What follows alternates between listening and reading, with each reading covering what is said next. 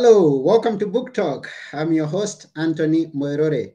At Book Talk, we get to have an author come and tell us about their book. And today, we have a great guest with us, and we are going to tackle a great topic, something that we've been hearing for ages and ages, but we can never, or we've never been able to exhaust this topic.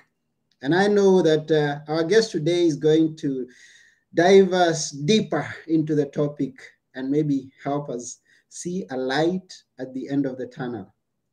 And I'm not going to take one more minute. I'm not even going to mention what we are going to talk about because the author is going to tell us. So, welcome to the show, Stephen Horne. Hi, Well, thank you for Stephen. having me. I'm so glad to be here. Yes. Yeah, it's an honor to have you here.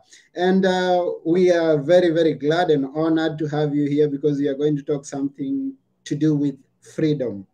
And Right. yeah, but before we get into that, we would like to know who is Stephen?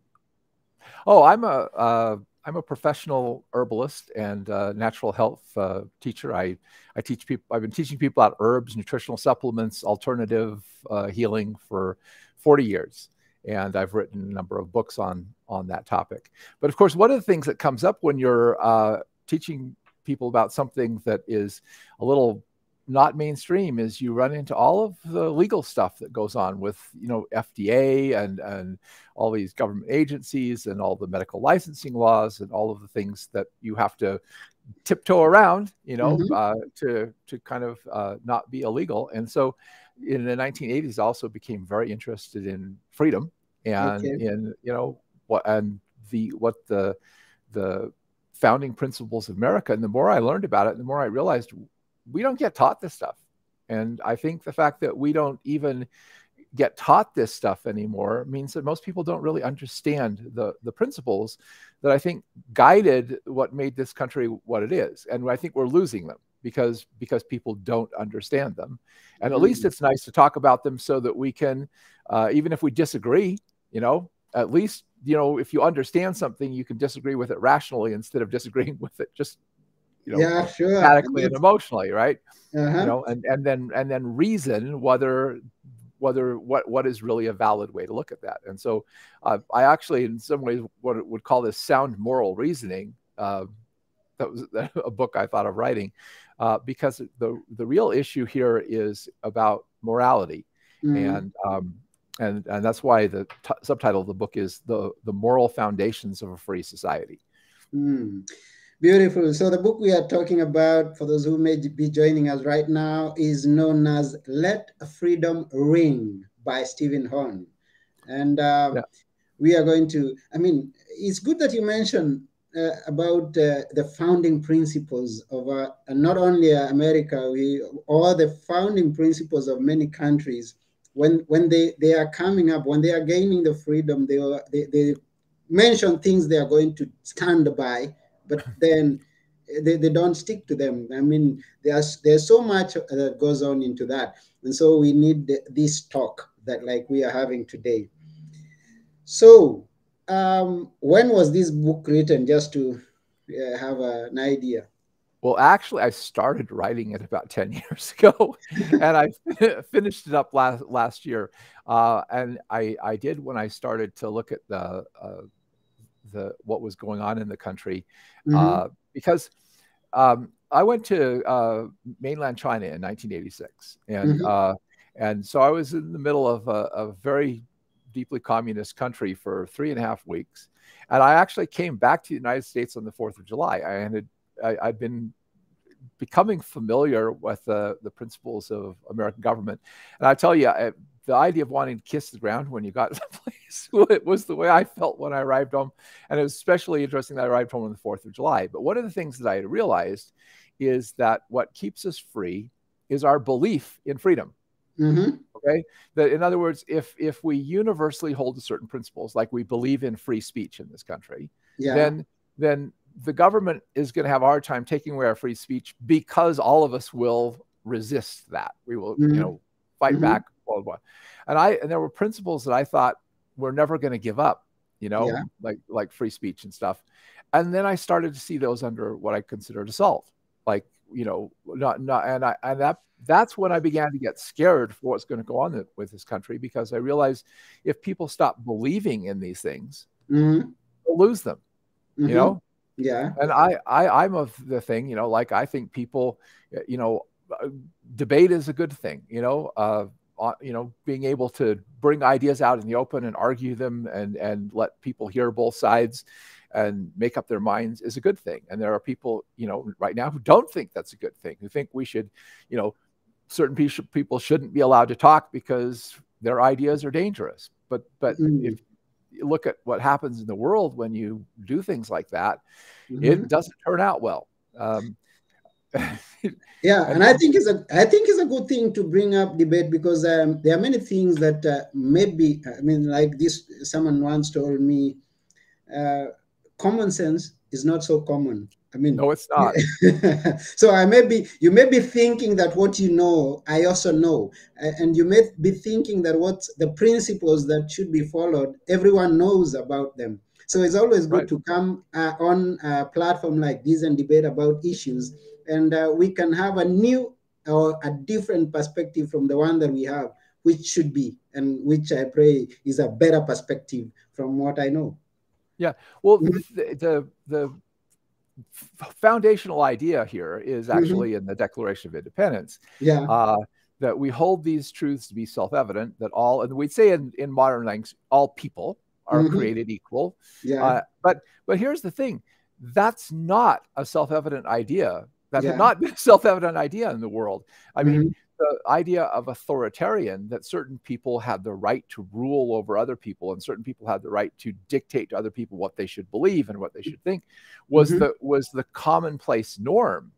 But they were saying, if you reason it out, we're all equal. All of us are equal, and we Yeah. all have, endowed by our Creator, the same inalienable rights: life, Mm-hmm. liberty, pursuit of happiness. That was also understood as life, liberty, and property back then. Mm-hmm. Um, and the word inalienable means it can't be made alien to you. And people think that means, nobody can take it away. Well, somebody can try to kill you, even though you have a right to life. Somebody can try to Mm-hmm. steal your property, even though you have a right to property. It's actually that nobody morally has the right to do that.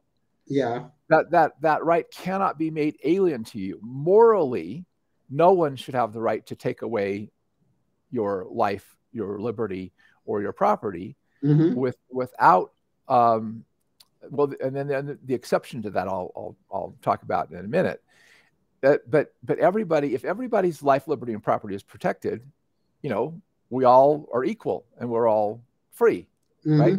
Mm-hmm. Mm-hmm. But that's not been the norm through history, and I like to say that's the founding idea of America.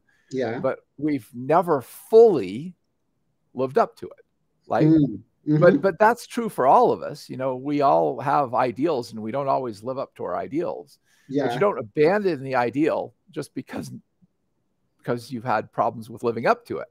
The Mm-hmm. ideal is still good. And if you think about morally, nobody wants to have their body damaged or destroyed, right? Yeah. Yeah. Sure. Nobody wants to have their property vandalized, stolen from them, etc. Nobody wants to be enslaved. Nobody wants to be forced to do things too. We all inherently know inside of ourselves that when Mm-hmm. someone does that to us, it's wrong, Yeah. right? Mm-hmm. So by a principle that's a universal principle in all religions, the golden rule, we should recognize, well, then it would be wrong for me to do that to someone else. If it's wrong Mm-hmm. for them to do it to me, it's wrong for me to do it to them. Yeah. That's Sure. the foundational, self-evident idea this country was founded on. Mm-hmm. And what it goes on to, that is that the role of government is to protect that. That is the purpose of government, is Yeah. Sure. to protect your life, liberty, and property. Mm-hmm. And obviously, under many different government systems, that hasn't been the case.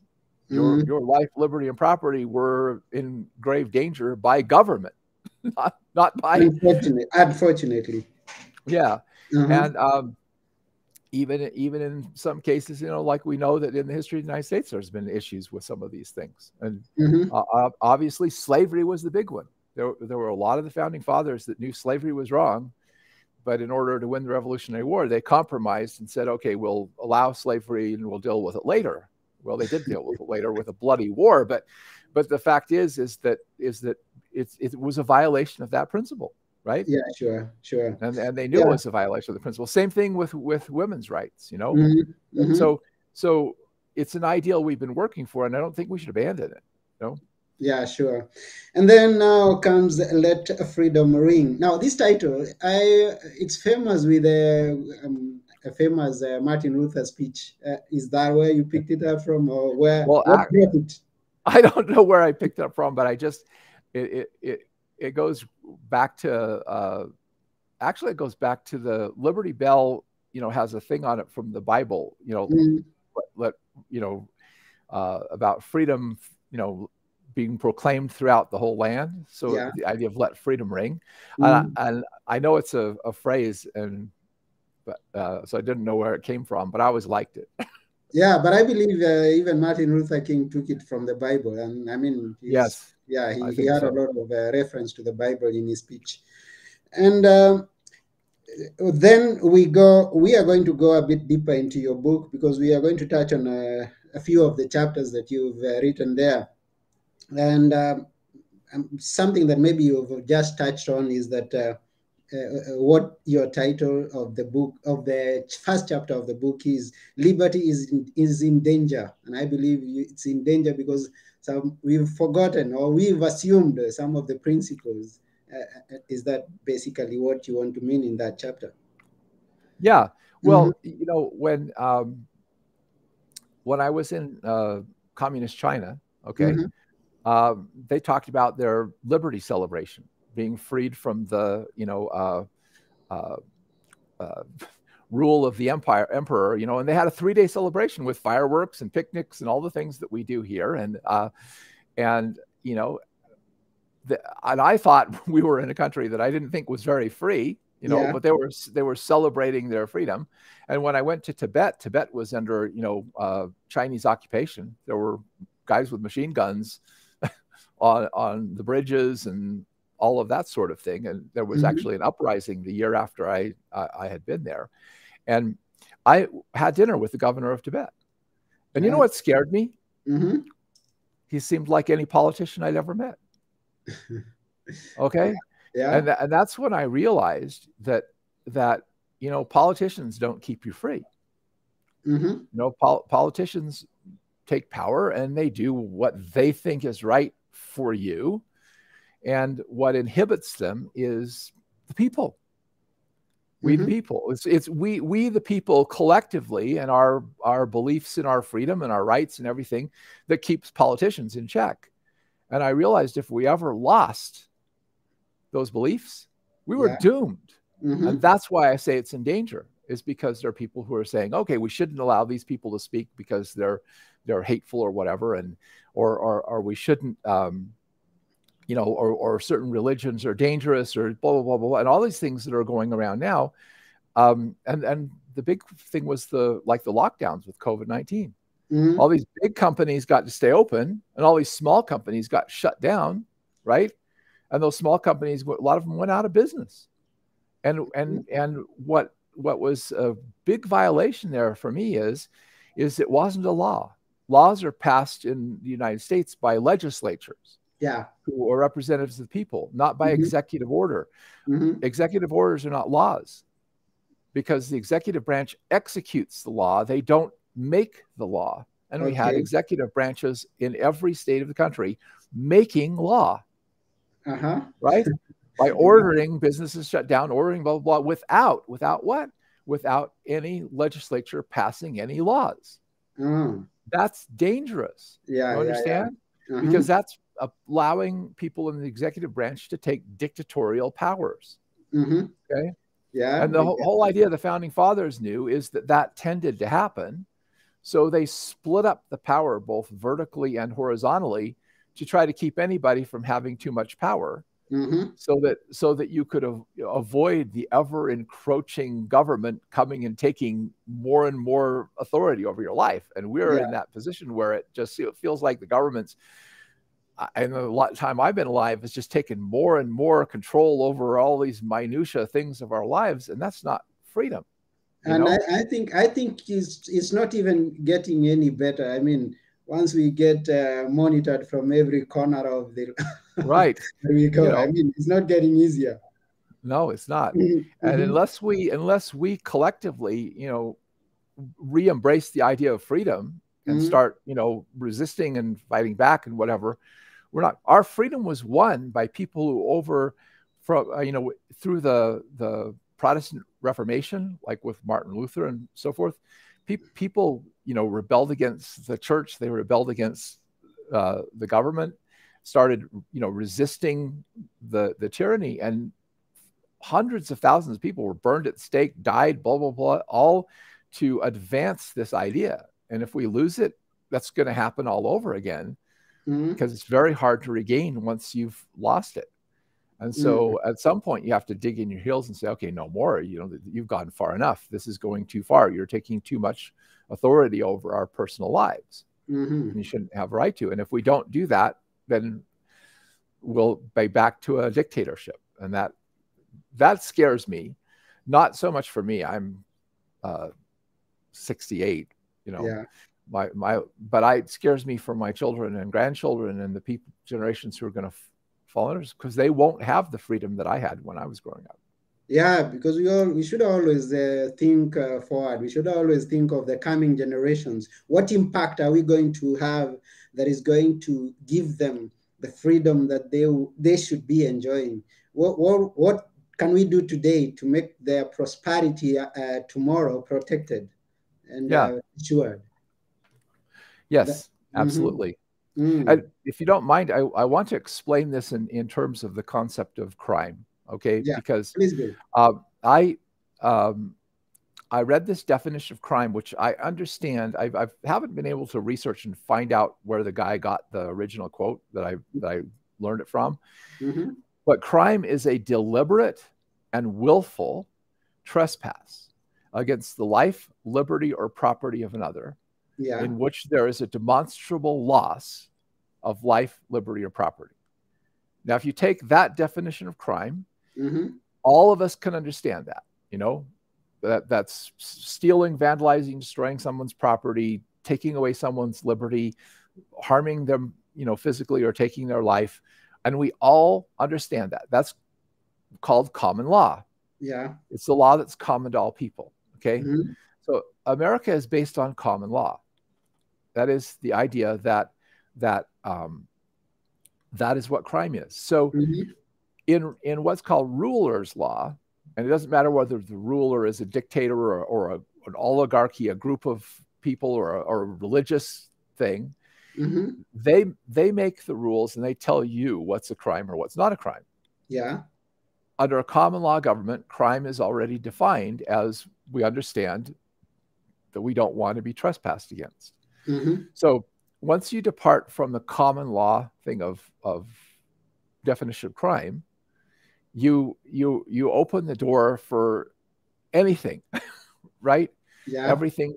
But under the idea of this is that if I trespass against someone else's rights, it's like I'm saying, I don't believe you have this right. And Mm-hmm. therefore society can say, well, then you don't have it either, right? Yeah. So we can make you pay back what you stole. We can take your property and give it back to the person you stole from, or we Mm-hmm. can do something to you to make it right with the person. And that's something that was missing, that I talk about in the book, was missing from the founding of America, is that a true common law system is based on restitution. Okay. It's not based on the government punishing you. It's based on the Mm-hmm. government forcing you to make it right with the victim of who you trespassed against. Mm-hmm. Mm-hmm. Yeah, we get it. And that makes a whole lot more sense to me, because it's saying, you stole from someone, you should have to make restitution to them for it.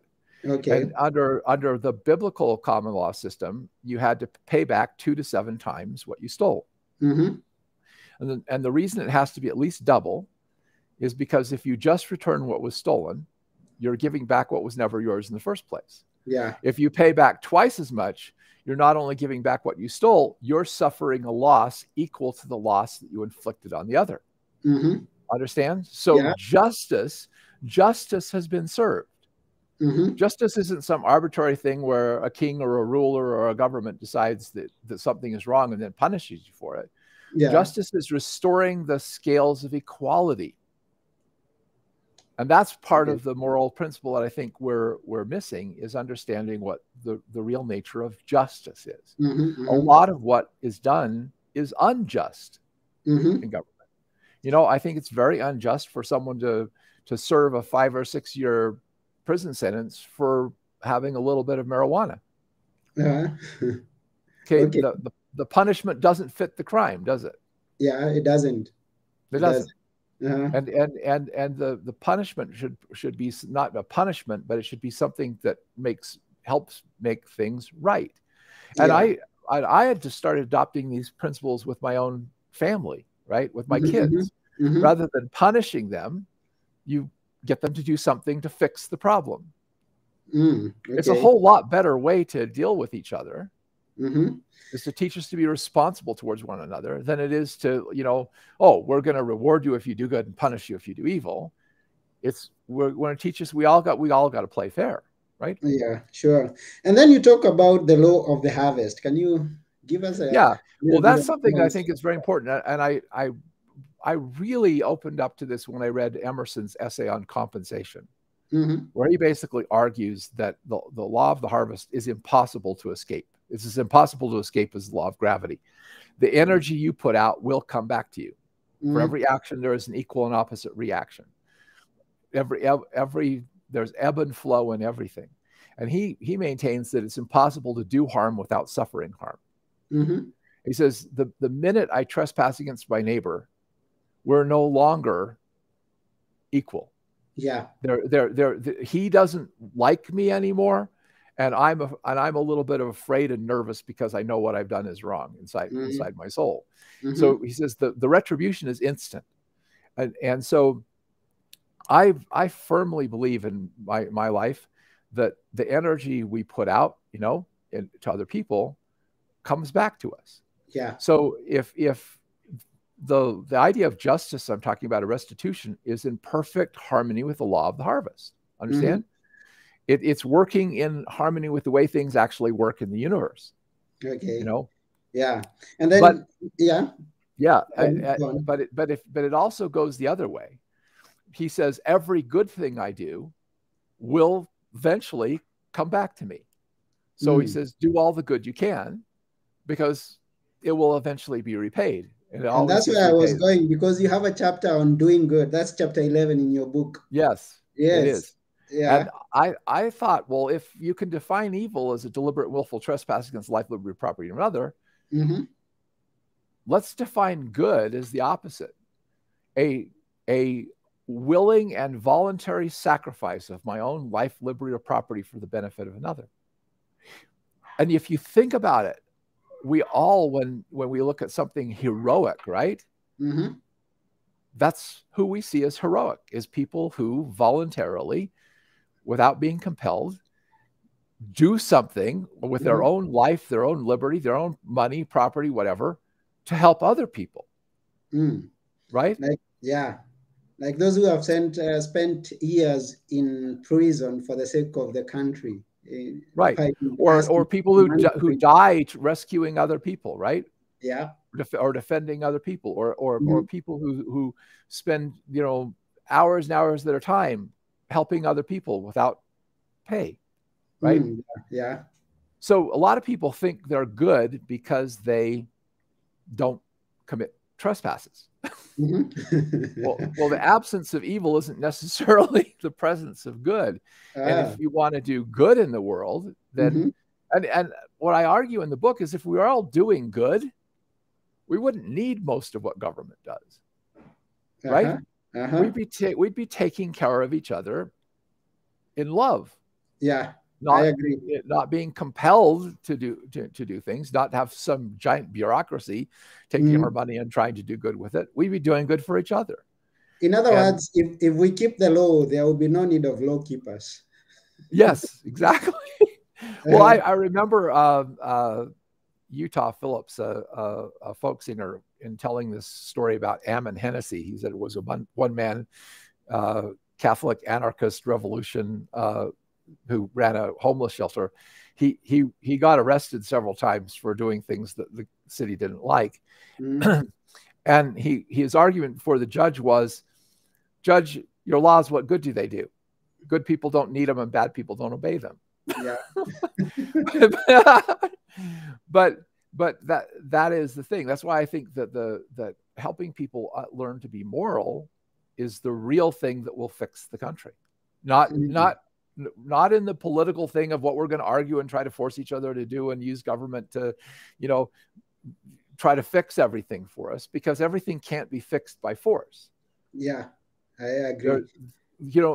In a family, if all you use is force, you're going to either have children who are rebellious or they're going to be children who are just submissive little robots. Most of what you need to do in a family is through love. I agree. Through helping your children learn to be good, moral people, to cooperate with each other. And so there's some need sometimes for force, but the force that we really need to change society is love. And if all of us who want to see society change go out and voluntarily start doing things to better the community, we'll change society. So the main feeling in the home should be that of love. When I go into that, I am with my parents, or the kid is with, the parents are with their children. They should feel that feeling of love and doing things to help one another, not to force one another to do them. Right, exactly. And if you take, I don't know if you ever watched Mythbusters, the TV show Mythbusters. No. Well, anyway, they would always do their little experiment they were going to do on a small scale before they tried to do it on a large scale. Okay. Well, to me, if it doesn't work in a family, it's not going to work in society. And that's logical. Yeah. If it doesn't work on a small scale, it's not going to work on a large scale. Sure. And so if in a family you have a parent who's just a dictator, okay, who's arbitrarily making rules and dishing out rewards and punishments to the children, what you wind up with is this resentment, chaos, this division that comes. Yeah. All right. Sure. Yeah. And that's what we're seeing in society, because as soon as you start applying excess force and everybody wants to start forcing each other to do things through government, you wind up with the kind of division and polarity that we're experiencing in the country now. It's only going to end up in chaos. Yes, it is. It will only end up in chaos. Yeah, for those who are joining us right now, we are talking about the book Let Freedom Ring by Stephen Horne. And it's been a great conversation. And for those who started with us, can agree that, yes, we need these discussions to give us a different perspective or remind us of things we might have forgotten along the way. And we've covered quite a bit of the book, mentioning here and there. And we recommend you to go and get the book. And where can they get the book if they want? They could get it at Amazon or Barnes & Noble. It's available both places. So, yes. And those who want to connect with you? They can go to my website, StephenHorne.com. Stephen with a V, Horne, HORNE.com. It's mostly about natural health.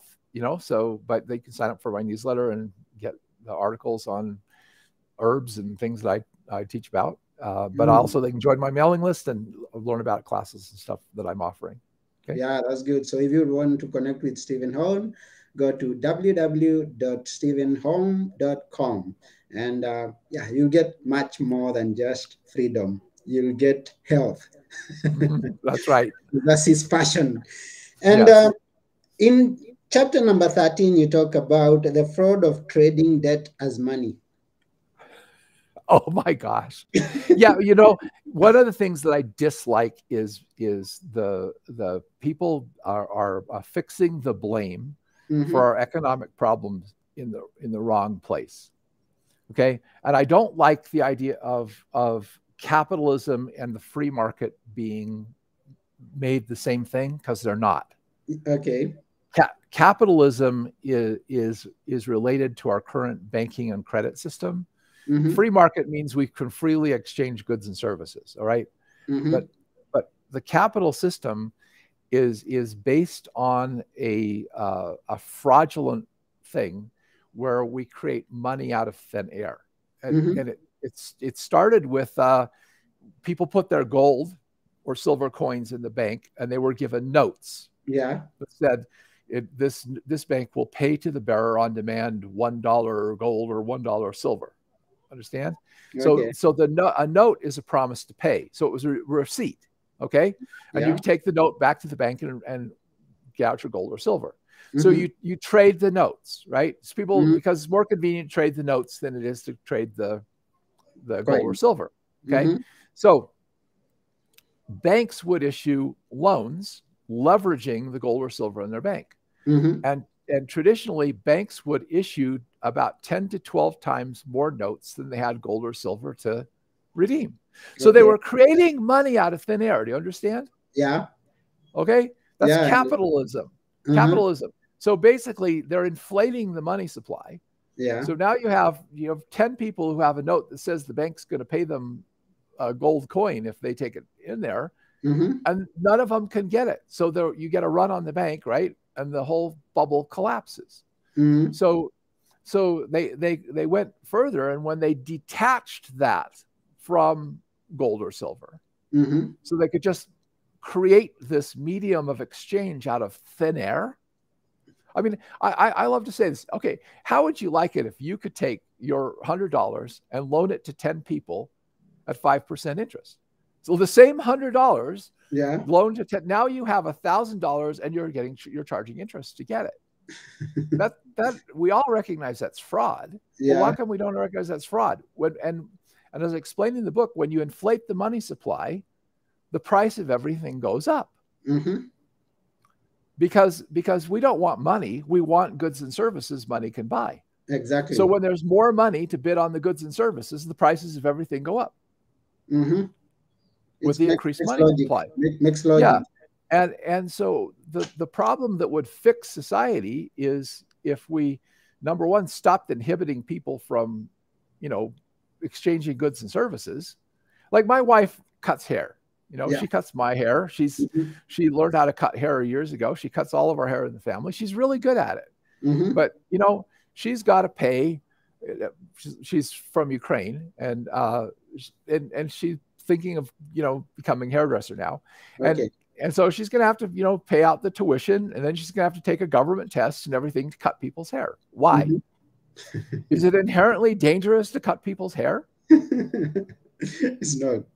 It's not. Okay, so why do we have all these things that inhibit people from trading goods and services? Number one. And second thing is, if you don't have an honest money supply, how can you and somebody's raking in money off of every transaction that how do you have an honest free trade system?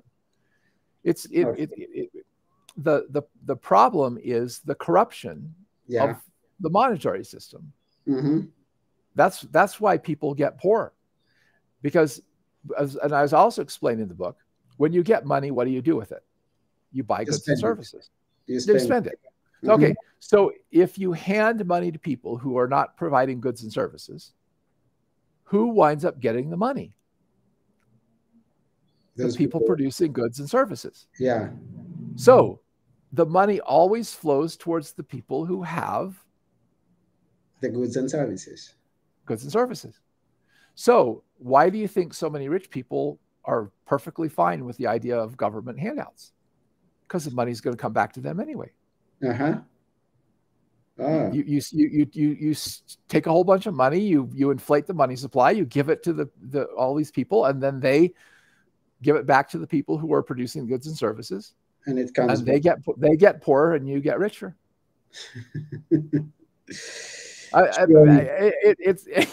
And if you read it, I explain it in my book. It's perfectly logical, but like you said, common sense is not something that most people have anymore. Yeah. But if you start to understand how money works, and you understand that if you want to make money, you produce goods and services. Mm. So is this what leads us into the root of all evil, which is a chapter in your book? Yes, right. Well, because if you the love of money is the root of all evil. Yeah. So as one of my favorite success teachers, Bob Proctor, says, we should love people and use money Not instead of using it. loving money and using people.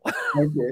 Okay, Yeah. right? Money is there, but all money is a medium of exchange. Mm-hmm. It's something to make exchange easier, because if we're just bartering, you may be producing something I want, but I'm not producing something you want. Mm. So I have an intermediary exchange that I can give you the money, and then you can go get what you want from somebody else. Mm-hmm.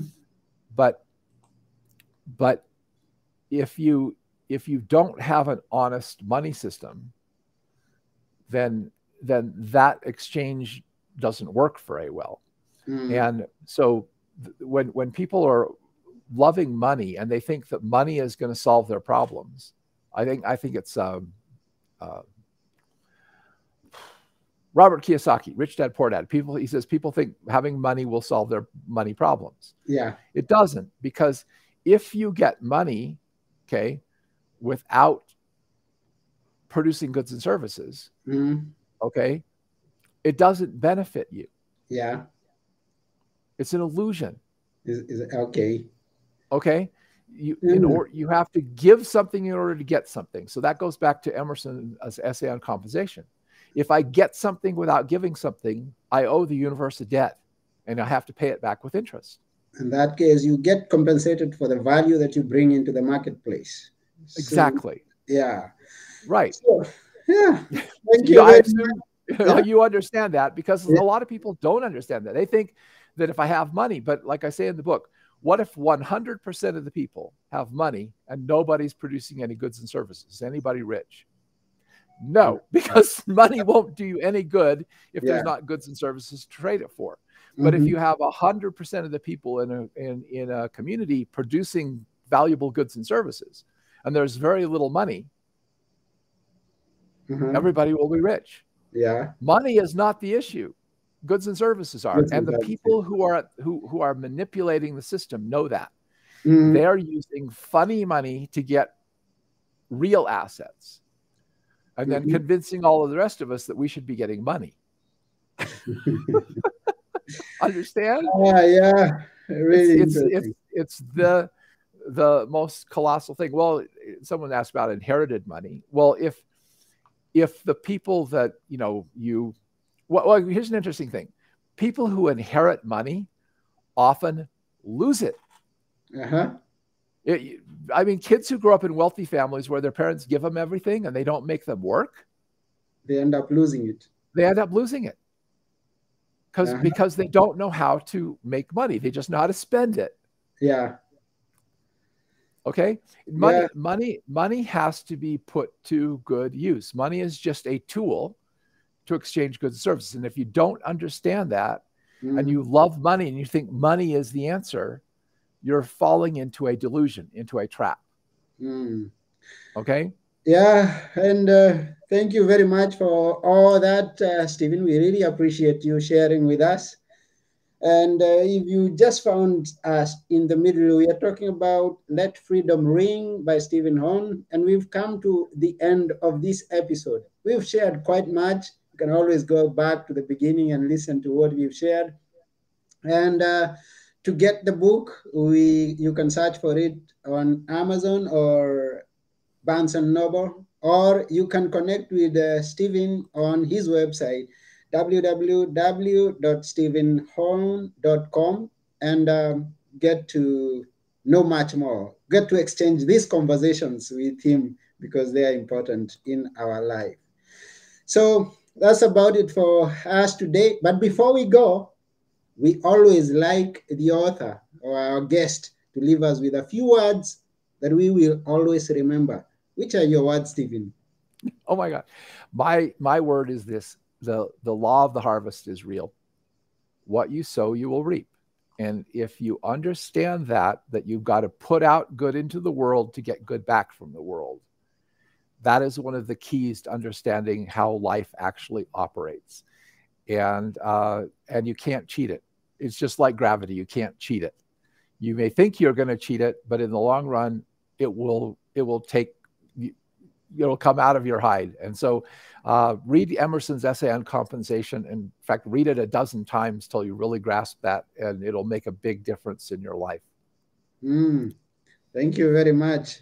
To you who's listening, to you who's watching, remember the law of the harvest. Always, so said Stephen Horne. And that's about it for now. I've been your host, Anthony Morore, and together with Stephen Horne, we are saying bye for now. Yep. Bye. Bye.